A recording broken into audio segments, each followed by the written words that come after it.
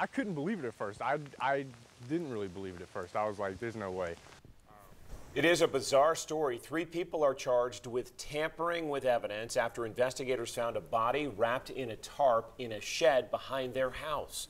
Police say the body was in a mummified state, likely there for weeks. This happened in North Knoxville. Police got a search warrant for the house on Greenfield Lane yesterday. An arrest warrant says during the investigation, one of the suspects threatened her young son with a screwdriver. 10 News reporter Cole Sullivan has the latest on the investigation. Records show that mom is now charged with aggravated assault. A warrant says she held a screwdriver to her son's neck and told officers she had, quote, nothing else to live for. Officers had to pull that boy to safety.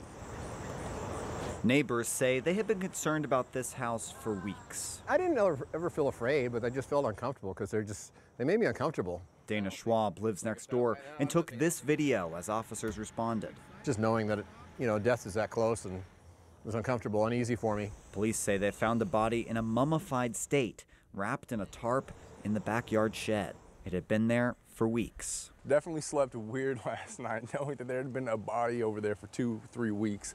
Other neighbors say they couldn't believe it when they saw the forensic teams arrive. It looked like they were from in like Monsters Inc., where they have like all the suits on, coming from head to toe.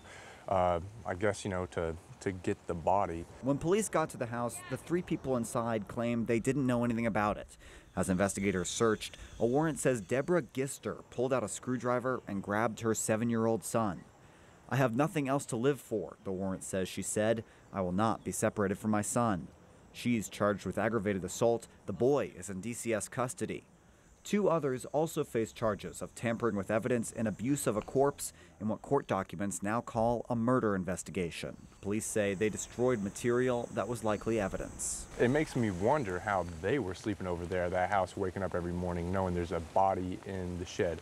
Police say the cause of death is under investigation. They likely won't know until an autopsy is complete. Back to you.